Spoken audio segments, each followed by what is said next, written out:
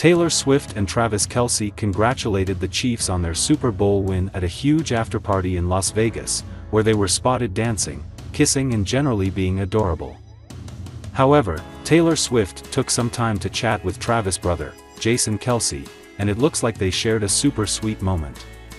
Note for aspiring lip readers, Jason spoke directly into Taylor's ear and she mostly covered her mouth, so aside from saying, "of course," the elder Kelce arrived at the Sin City Club in a big Yeti t-shirt and Chiefs checkered overalls to impress at the Super Bowl afterparty. The video appears to show Jason, wearing a Mexican wrestler mask, taking over a DJ booth and joining EDM artist Marshmello to pump up the crowd at Zouk nightclub. In another viral video, the Eagles star was spotted dancing wildly behind the decks and clapping while Travis and girlfriend Taylor Swift enjoyed a more intimate moment.